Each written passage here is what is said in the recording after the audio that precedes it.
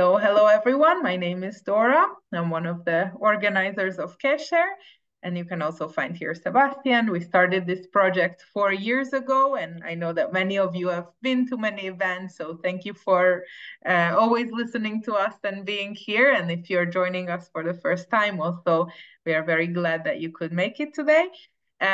So what we normally do is introducing Jewish communities from all over the world. So we have sessions in which we learn about history, Jewish heritage, Jewish culture, and also present day situation of Jewish communities in different places, countries, continents. And from this grew our second series, which is introducing Jewish themed books. And this is the type of event that we will have today, as we realize that so many people have written amazing family stories, amazing different approaches, sharing something very very similar, but in a book. So we learn about Jewish communities through books in these presentations. So today we are very glad to welcome Catherine Fennelly, who is an immigration policy expert whose work has taken her to many of the countries where her late grandfather lived out his adventures.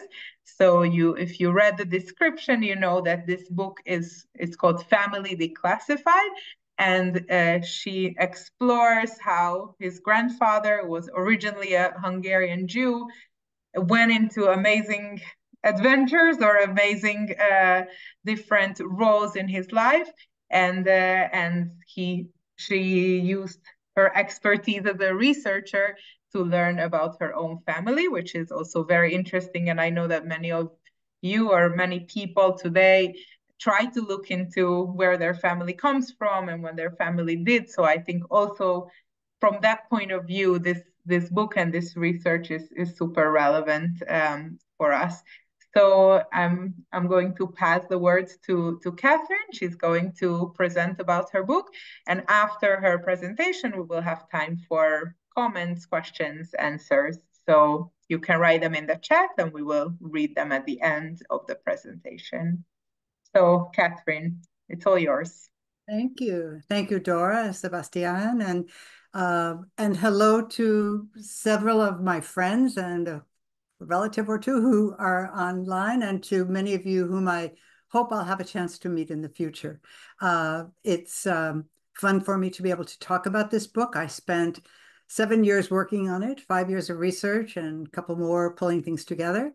And I'm going to share my screen and use slides to give you an overview.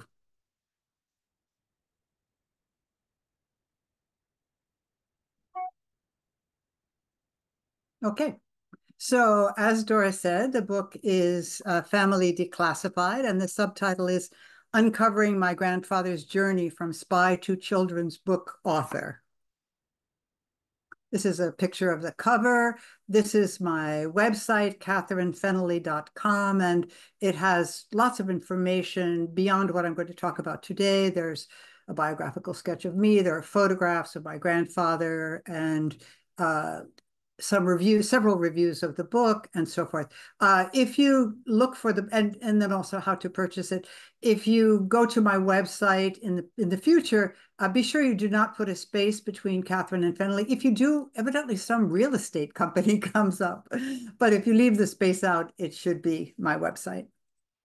So what I'm going to talk about today are why I did this research. What were my motives? And just a little bit of what I found. I'll give you a chance to find much more about that in the book itself, and sources and methods, because as Dora said, perhaps some of you are interested in doing similar kinds of research.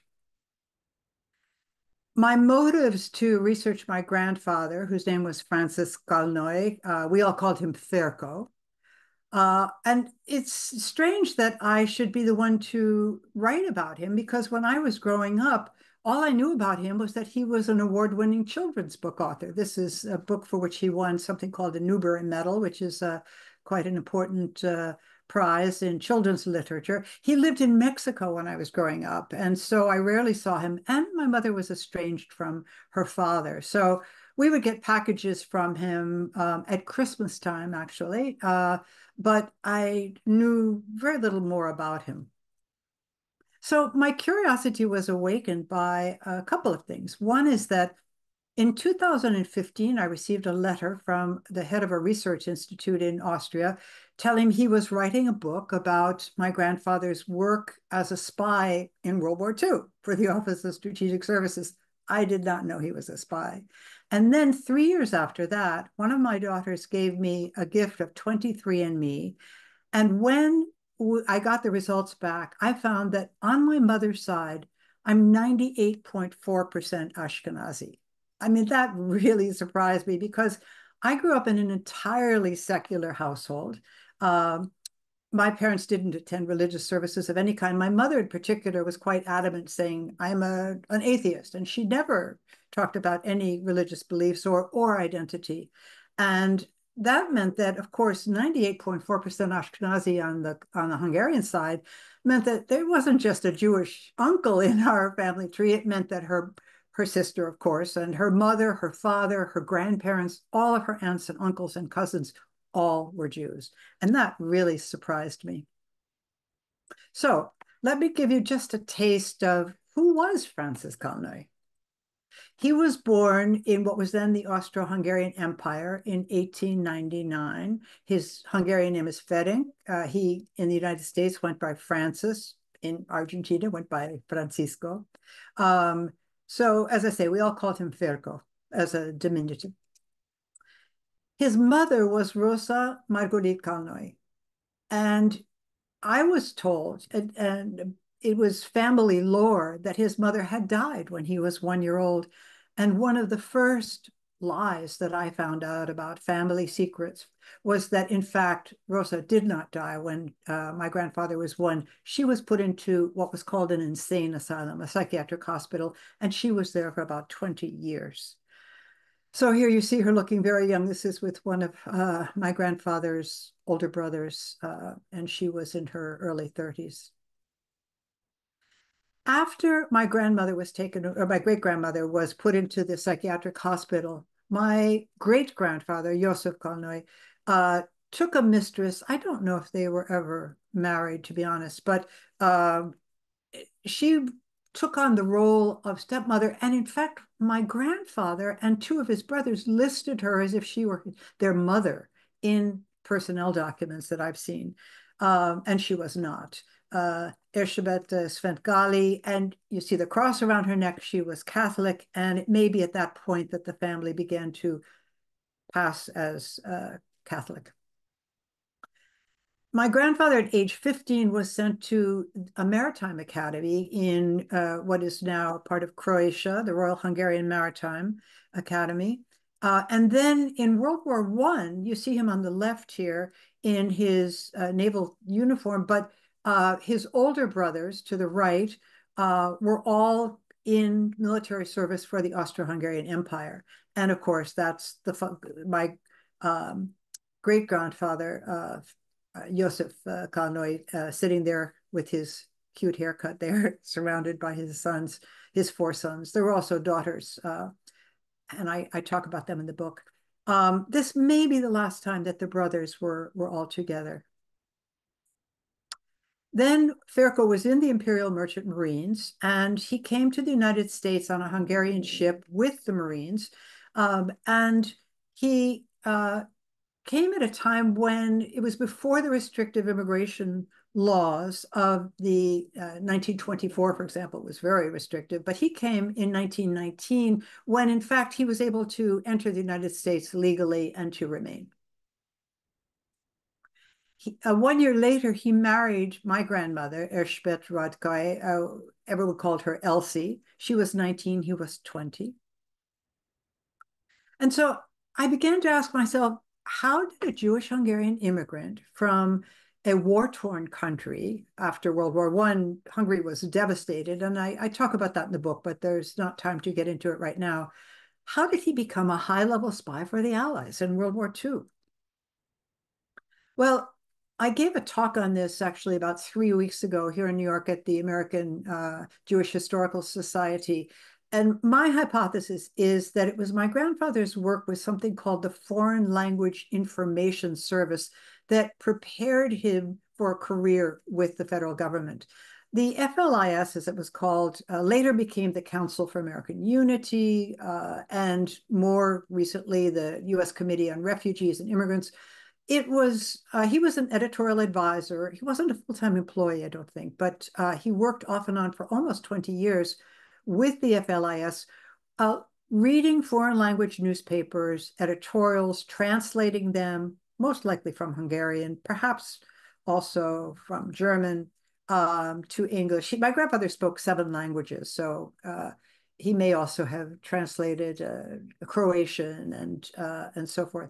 And then also what the FLIS did was it received information from the US government, and it sent it to the editors of these foreign language periodicals in the United States.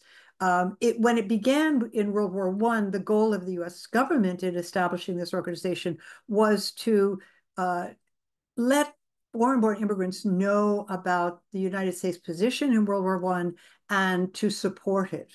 But then, of course, they continued on into the 40s, and my grandfather was with them until 1941 when he joined the US government. And the US joined the war, World War II in 1941, and that was the year 3 weeks after Pearl Harbor that he began working in what was called the Oral Intelligence Office for the Coordinator of Information. And that was the precursor to the Office of Strategic Services, the OSS. And actually the OSS is the precursor to today's CIA. So my grandfather was with the OSS. Here's a picture of him in his OSS uniform. And he worked for the OSS for the span of US involvement in World War II, from December 1941 until December 1945. By the summer of 1944, my grandfather was the head of a highly secretive organization called X2 for the Balkan region, Yugoslavia, Moldova, Bulgaria, Romania, Albania. And he also was involved in some military strategies in Hungary, northern Italy, Turkey, and Greece. And as I said, X2 was a top secret branch of the OSS, and their mission was to obtain strategic information on what was happening in fascist Europe. So they recruited and they trained covert operators to sneak behind enemy lines. And they received, for example, ship manifests from the Navy of all of the immigrants who had come into US ports, particularly on the East Coast, and then were able to interview them. I'll talk a little bit more about that in a minute. That was when my grandfather was involved in creating and later directing what was called the Survey of Foreign Experts. So those ship manifests, as I say, were handed over to him and his employees. And let's say that you were in Vichy, France, and you ran a perfume business. Well, you would most likely know about sourcing of chemicals in France, perhaps about transportation systems and export regulations. And you certainly may have seen what were some of the encampments of the Nazis in Vichy, France.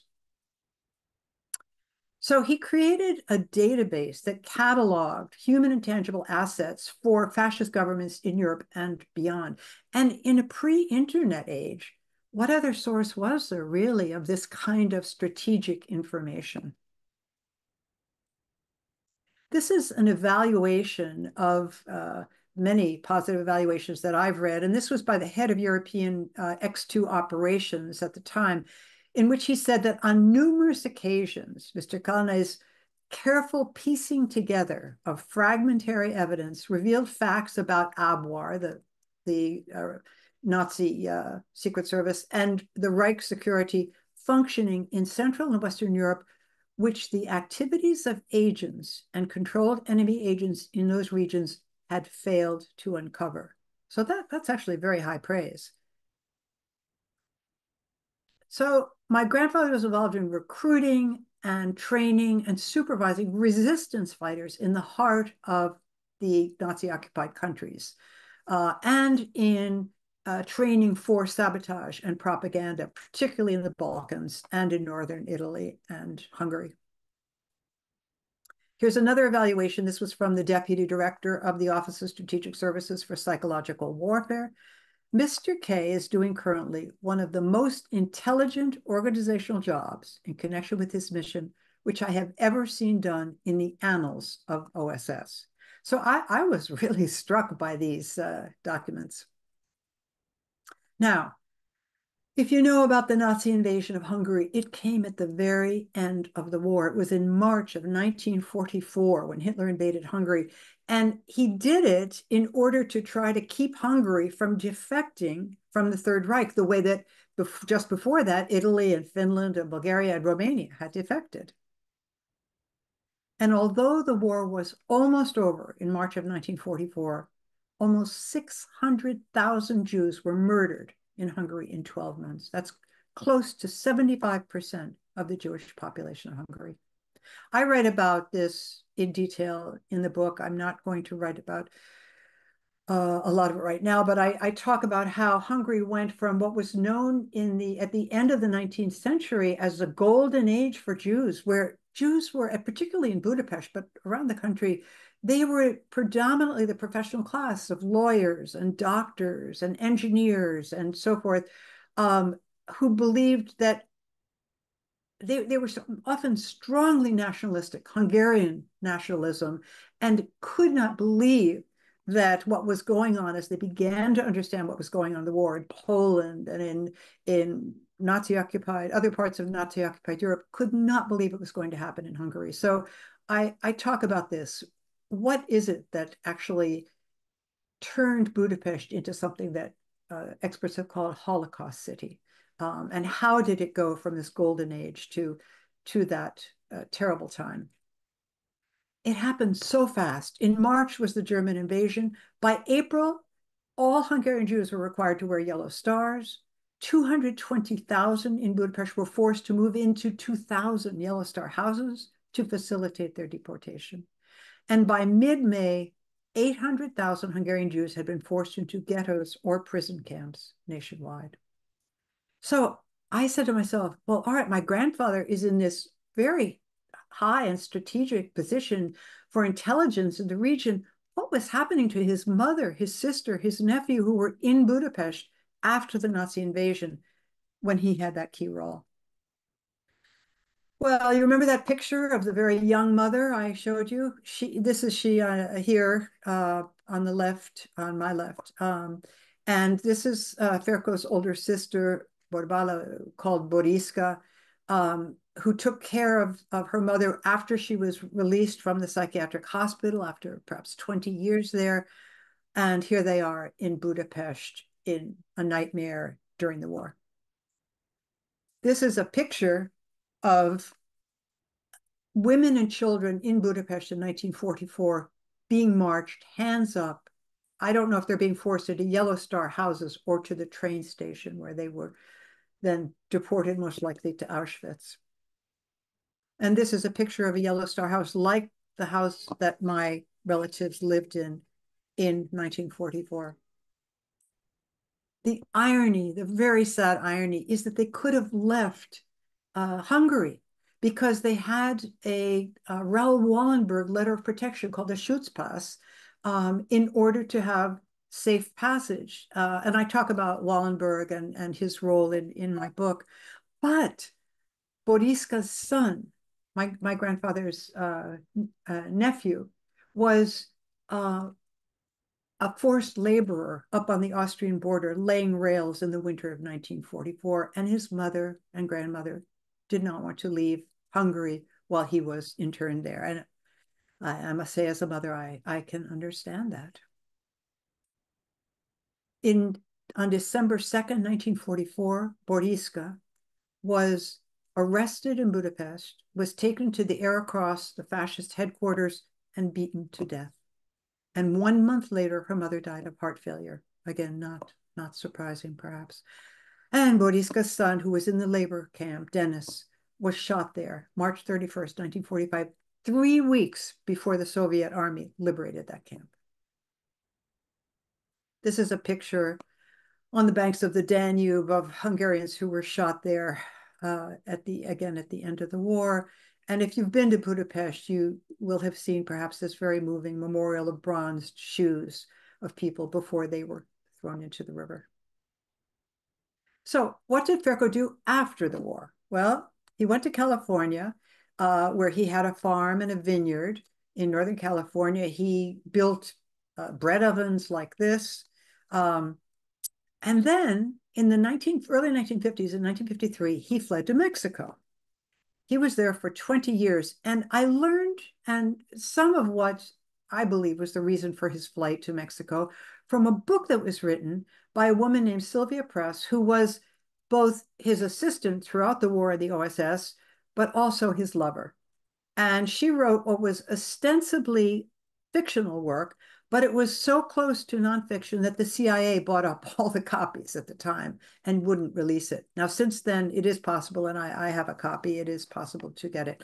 But what she describes is her own interrogation. This is after my grandfather had left the OSS, but she stayed on, and she was interrogated about her work for him. And she was denied a pension. And it was because of his support of Tito, the Yugoslav communist leader in World War II. And I'll talk about a little bit more about that. This is a picture of Sylvia and a photograph she endorsed to my grandfather. During the Second World War, Yugoslavia had two main resistance movements. There were the Chetniks, headed by Mikhailovich, who supported the royalists. And then there was the communist leader, Josip Broz, known as Tito. Well, the US government and the Brits supported Tito because he was an effective, and the partisans, they were effective anti-communists, anti-fascists. And they knew, of course, that he was a communist leader. But in the 50s, with what was called the McCarthy era in the United States, with the tremendous anti-communist fervor, that anyone who had something to do with Tito, even if it was federal policy, was suspect. So I believe that is part of what promoted my grandfather's move to Mexico in 1953. Now, while he was there, he lived in a beautiful town called Valle de Bravo. Now it's kind of a resort town, 94 miles southwest of Mexico City.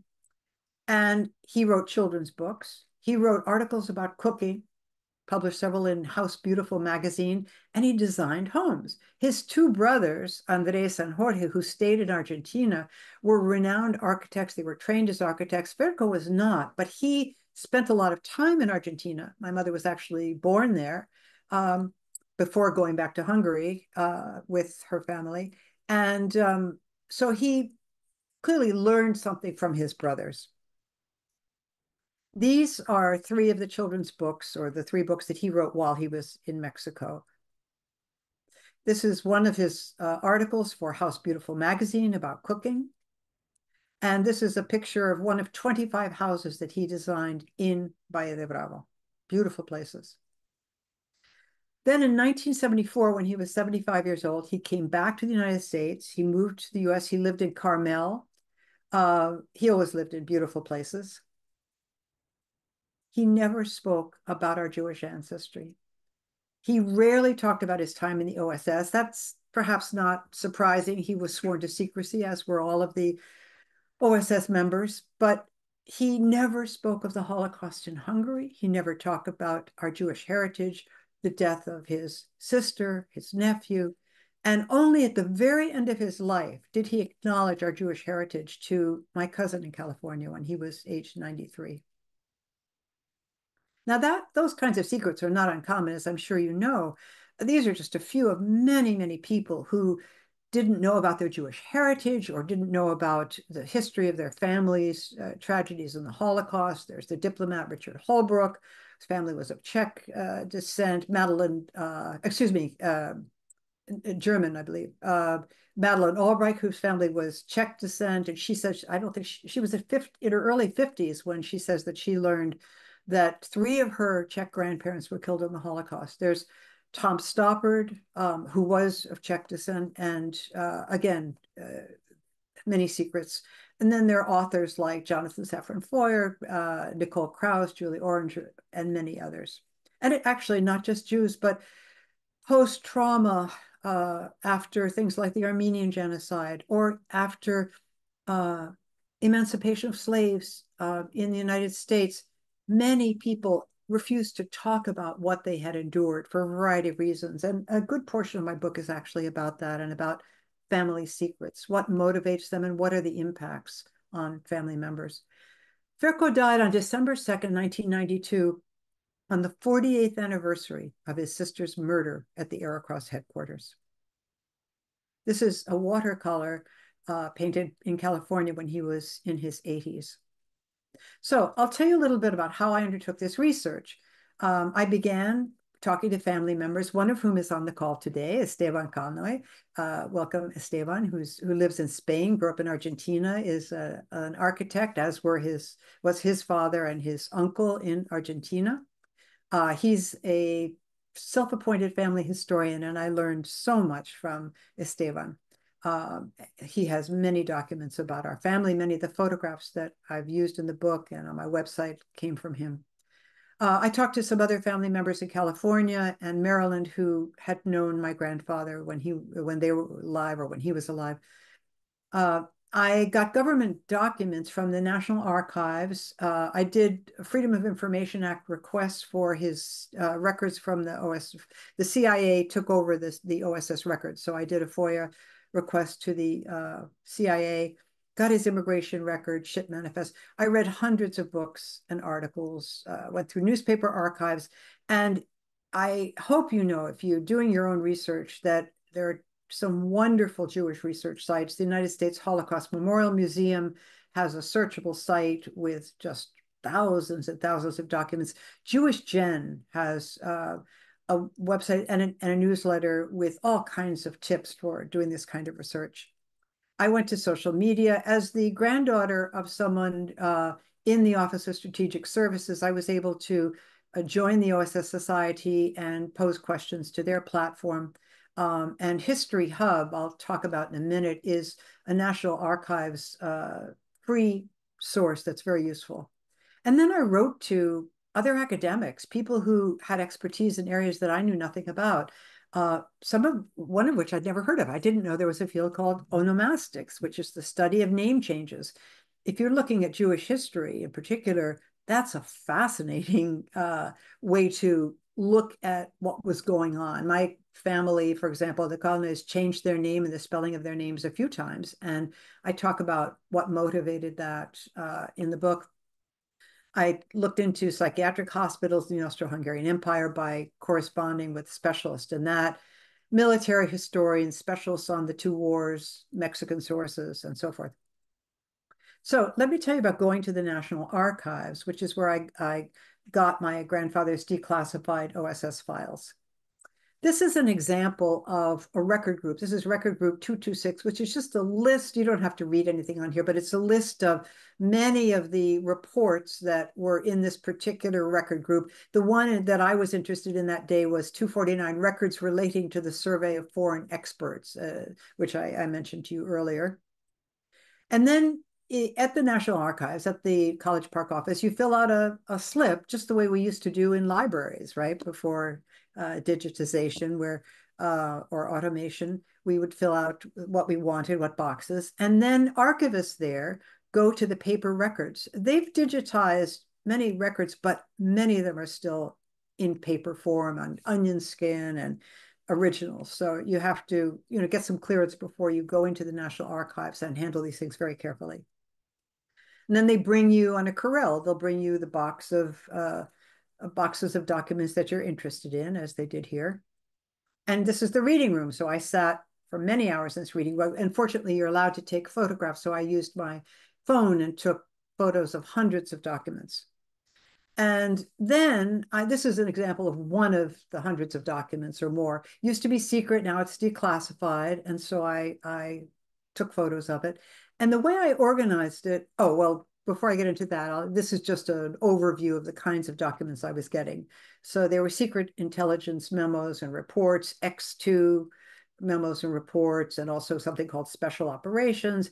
And then there were reports from the various offices that my grandfather worked from in Italy, in particular, in Bari and Caserta, also a little bit in Istanbul, London. And then there were many reports on conditions in Nazi-occupied countries and internal correspondence on regional and country issues.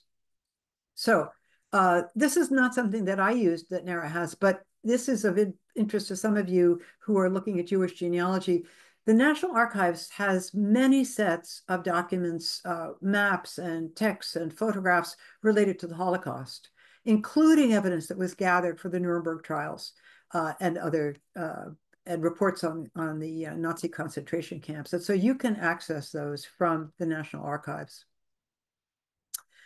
In order to make some sense out of all of these documents, I use two research tools in particular. One is called Scrivener. It's a database that is for organizing writing projects. So you could use it to write a thesis or fiction or nonfiction or any sort of writing project. And you can separate your research notes from the notes that are part of the manuscript. And then they have a way that you can also write a synopsis of your pages of notes that you're interested in and sort those. So you can easily move around chapters, you can develop character lists, and you can then, with the press of a button, you can compile this to a manuscript with the specifications that you set up. Excuse me. You can work with a split screen, you can set goals and track progress. There's a steep learning curve, but if you have a lot of data and a complicated project, I found it very worthwhile. So here's a screenshot from one of my Scrivener files. On the left, and again, you don't have to read this, I'm just describing how it works. These are headings of some of the categories that I had in Scrivener: secrets about the Holocaust, the book Shanda, a book outline for my book, etc. This particular document that's highlighted here was a letter from a supervisor of my grandfather. And here's my synopsis of that letter, which was a very positive evaluation of my grandfather's work. And then that synopsis that I wrote you can look at a different view instead of looking at the document view we just saw. You can look at this, it's like old-fashioned note cards, like 3x5 note cards. Remember I don't know if you did this, but in the olden days, I used those for my writing projects, or sort cards. When I did my dissertation, that's the way I organized my notes. And now you can do it on a computer. And you can sort these synopses any way you like. So, and when you do, you can simultaneously then change the order of the chapters and so forth. And then there's another software program that I found useful because I had so many timelines that I was looking at. What was happening during World War II? What was the US doing? What was happening in Central Europe during World War II? What was happening in my grandfather's life in New York when he first arrived and later? And what was happening to my mother, and just so many things. And so what you can do with the end timeline is you can connect events you can sort by people, places, and relationships. It doesn't work for a family tree, but here's a screenshot of my EM timeline. And this is showing you different events in my grandfather's life. And up here, it's color-coded. So anything green here was my grandfather, anything red was my grandmother. This is Sylvia Press, you remember his lover and who wrote the book I described, and so forth. This is Angleton, who was a prominent OSS officer, later director of the CIA, and so forth.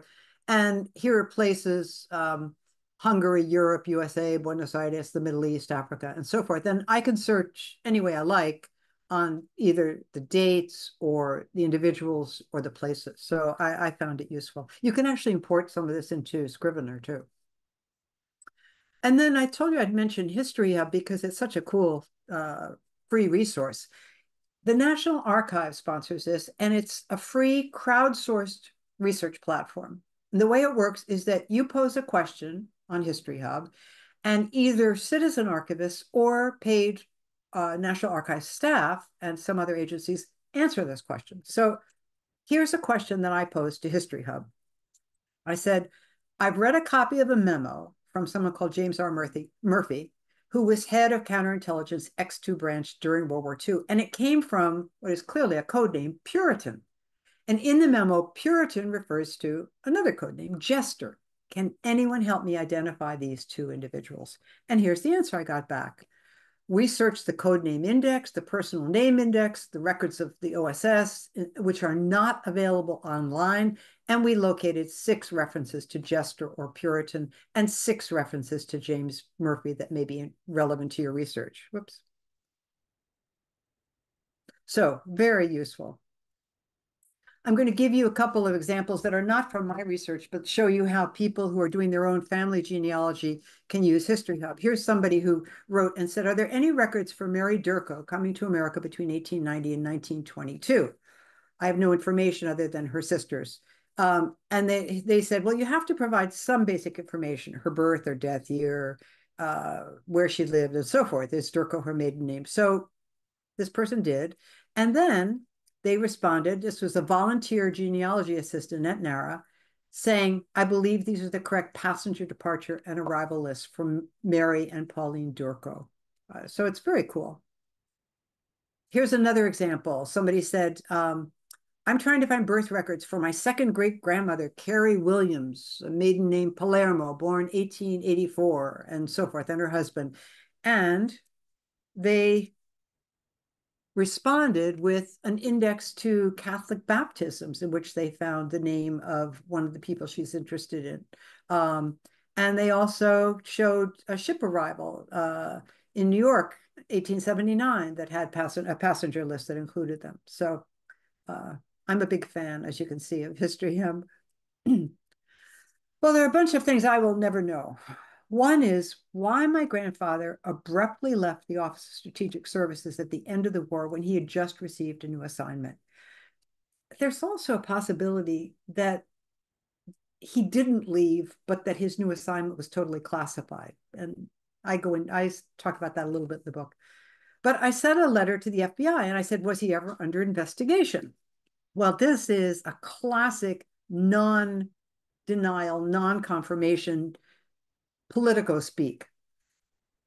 They said, the mere acknowledgement of the existence or non-existence of such records is itself a classified fact, protected by FOIA exemption, blah, blah, blah.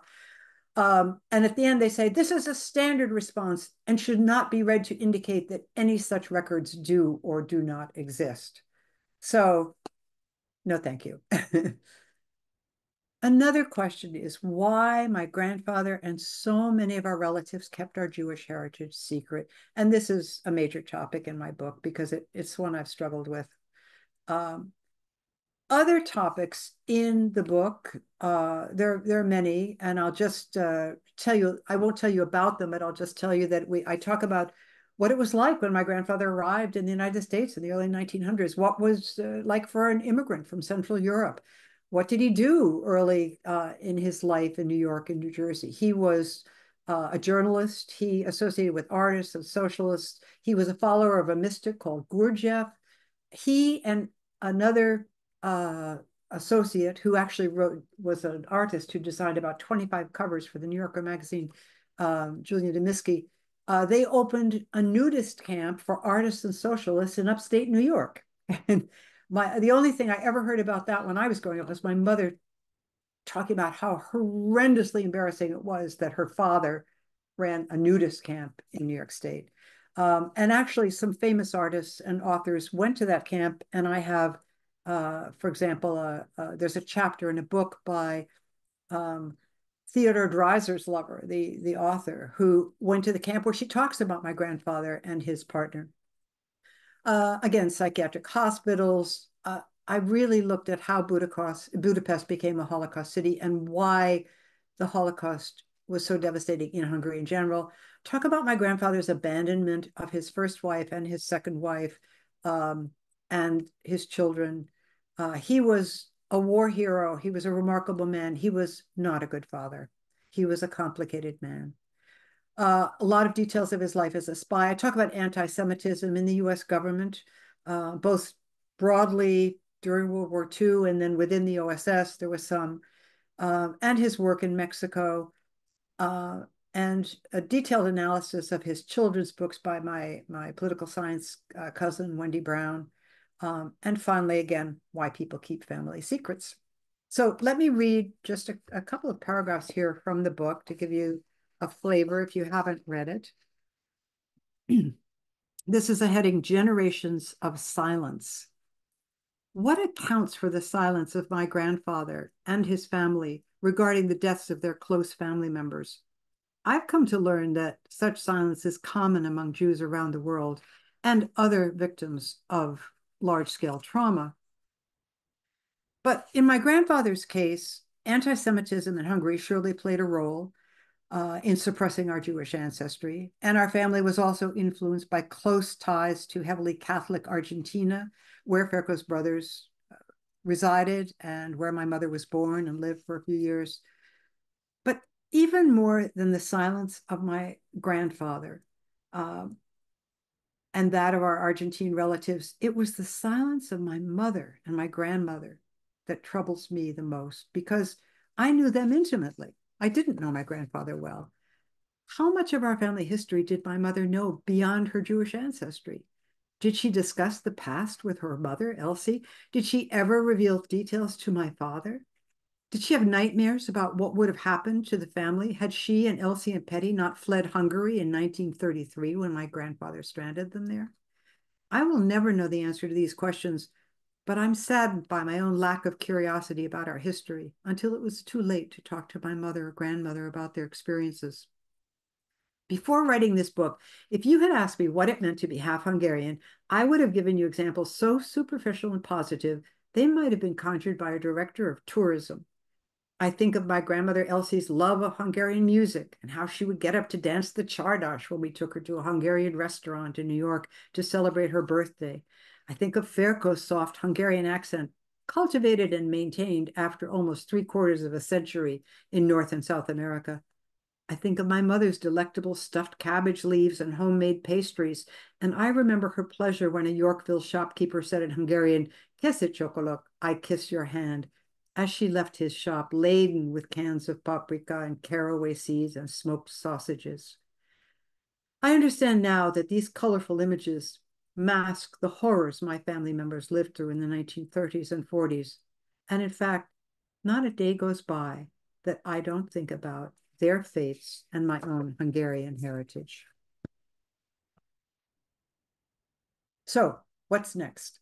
Well, I have something positive, and I'm so pleased that just in the past 3 months, with the help of my cousin, my second cousin, Esteban, who again is on this call, to have learned about my great aunt Boriska, the one who was murdered, that she was an artist, a wonderful painter, and a maker of engravings for book plates, ex libris, in the late 1920s and early 1930s. And not only did I learn this, but I was able to acquire a beautiful oil painting that she did in 1933. And here I am when it just arrived from a gallery in Budapest. I was so pleased to receive it. So I have begun research on her life. And if you have suggestions regarding some of this, please let me know. You can contact me. If you go to my website, catherinefenley.com, my email is in there and so forth. I'm trying to discover what art my great aunt Boriska, what painting she did. There's beyond Google. Of course, I've done Google searches, and there is someone in Hungary who's trying to help me look into this as well. But I'm trying to find the where her paintings are, and if I could, I'd love to purchase some. I do have 2 book plates of hers that I was able to purchase, but I know she had several showings in galleries, and she studied in Italy and in Munich for a time, and she had a gallery presentation in Buenos Aires where her 2 brothers were. So I would just love to learn more about her, and that, I believe, will be my next book.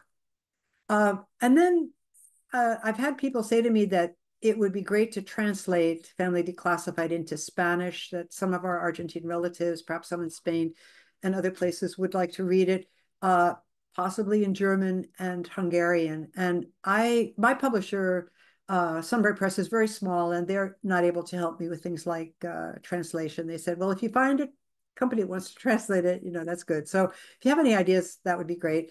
And then the other thing people have said to me is that it would be that this story is very cinematic. My grandfather's life was was very cinematic. And I'd love to think about a way to make a film about him or make a film about Family Declassified. That's easier said than done. But if you know anybody who might be interested in that, please let me know. So once again, this is my website, and thank you very much for your attention. And I would be pleased to answer any questions. Thank you so much, Catherine. Thank you for sharing with us your book and your research.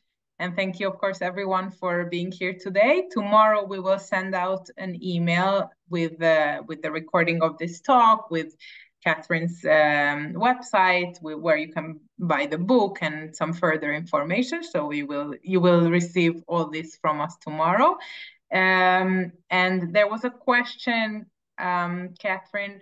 How does one access the History Hub? Oh, just go online and type in History Hub. It'll come up. And if your book is in sale in Israel, Well, can be bought in Israel. it's available in Europe and it's on Amazon. So I think via Amazon one could get it in Israel, but I haven't spoken to anyone in Israel who has ordered it that way.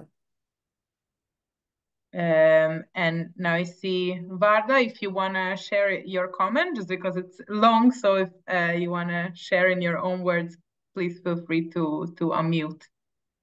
Okay. Yes.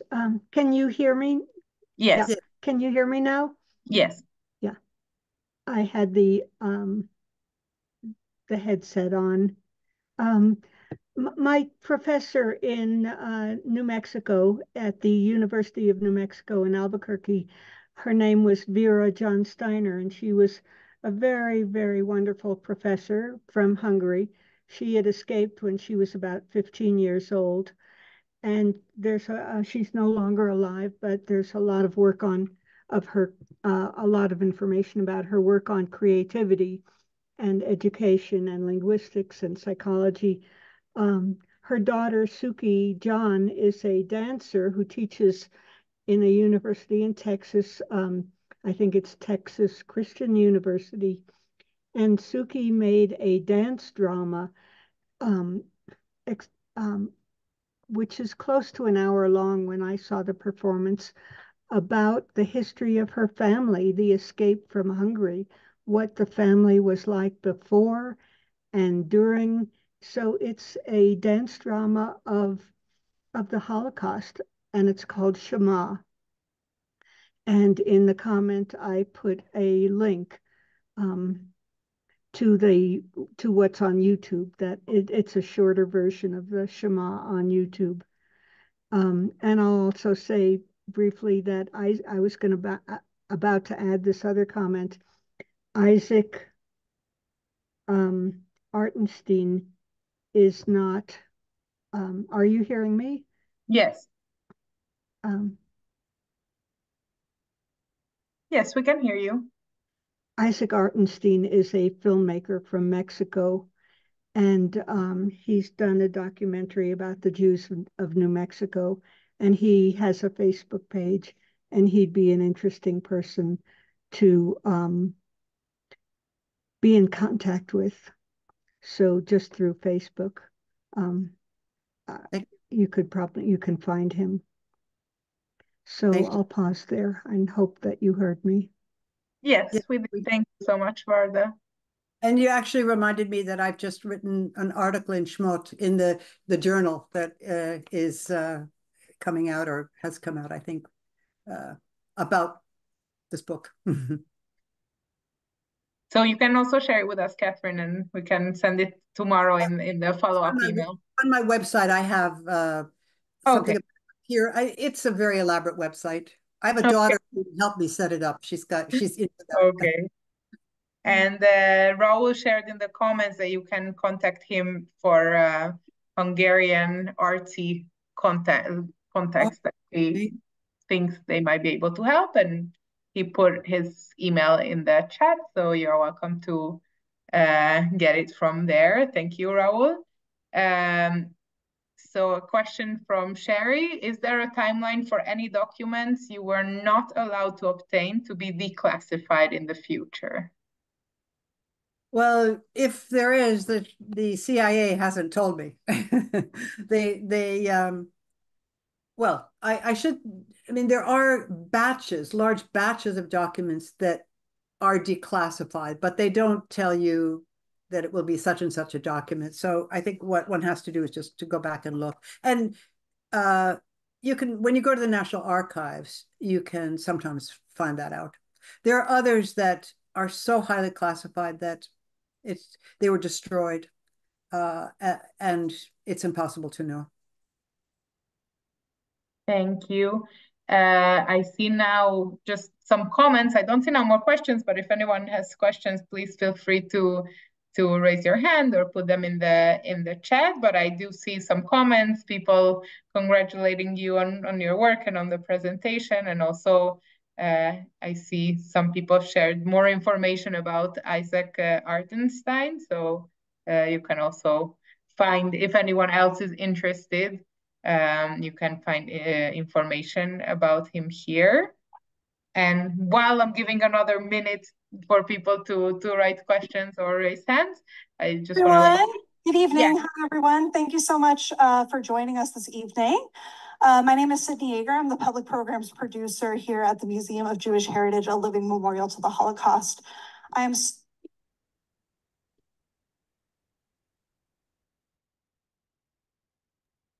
hello? Now we lost you. Okay, so while we wait for Christina to come back, I see that some more questions came in. So Andy's asking, are you taking any interest in your Jewish religion? You know, people ask me that. Because I had such a secular background, I don't identify strongly with religious sides of Judaism, but I identify very strongly with Jewish values. And I think actually that predates this work, but it's become strengthened.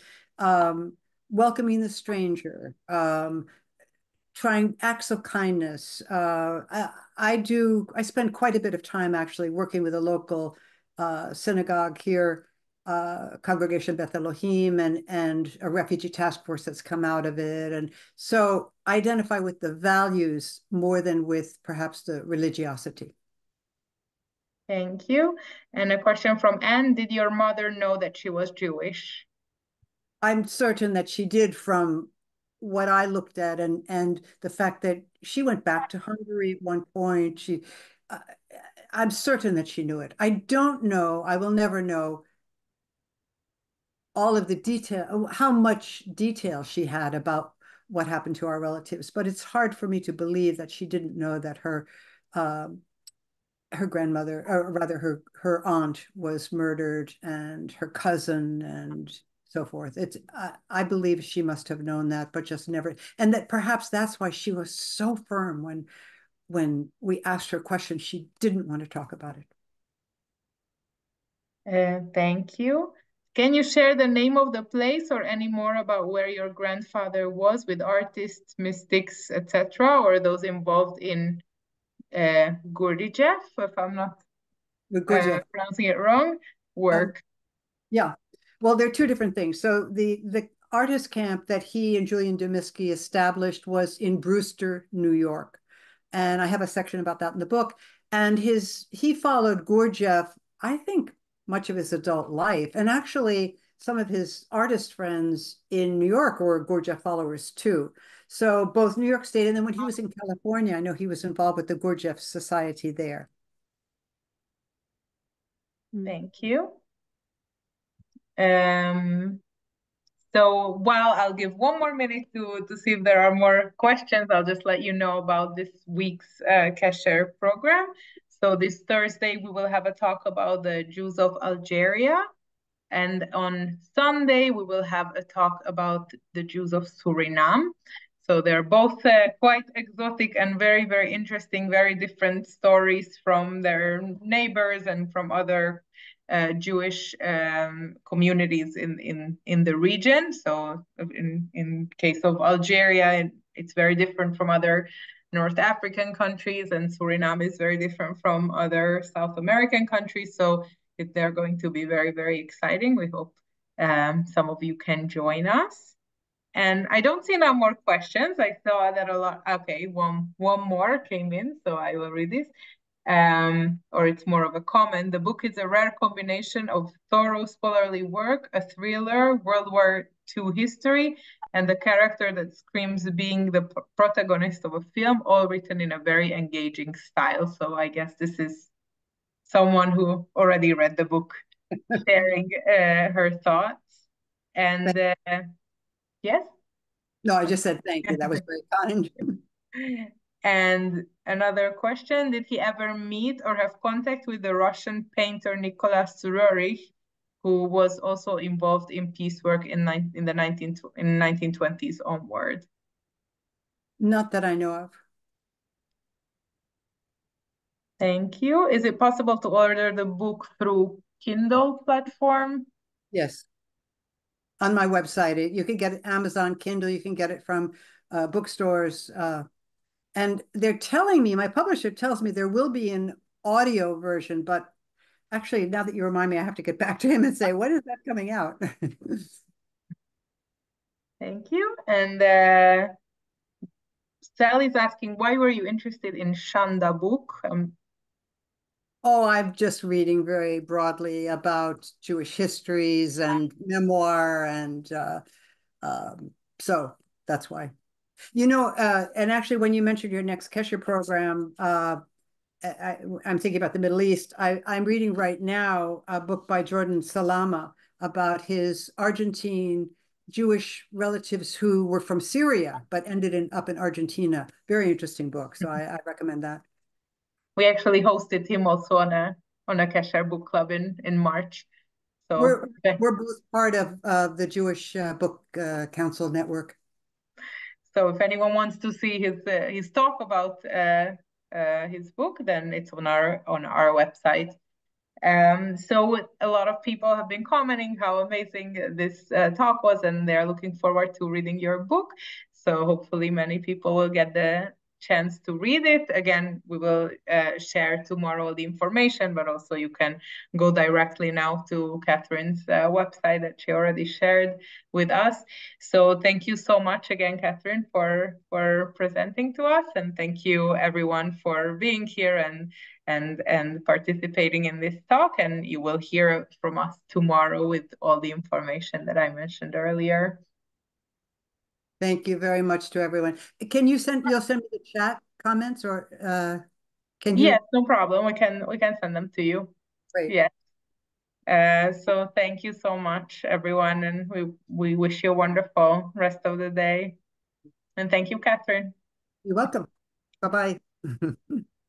Bye, everyone. Bye-bye. Hi, Dora. Hello. Hope you're well. Hi, Carol. Thank you. Thank you for joining.